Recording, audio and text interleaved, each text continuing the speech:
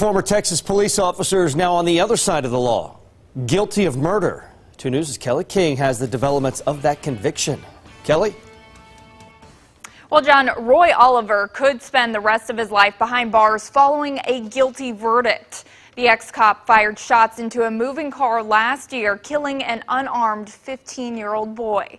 Oliver and another officer were breaking up a large house party in a Dallas suburb when they heard gunshots outside and then mistakenly believed they came from the car carrying 5 teens.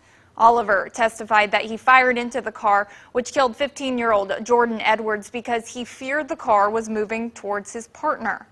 His partner, however, Officer Tyler Gross, testified he did not fear for his life and never felt the need to shoot. While Oliver was convicted of murder, he was found not guilty on 2 counts of aggravated assault. Sentencing will resume later this morning. Kelly King, 2 News Today, working for you.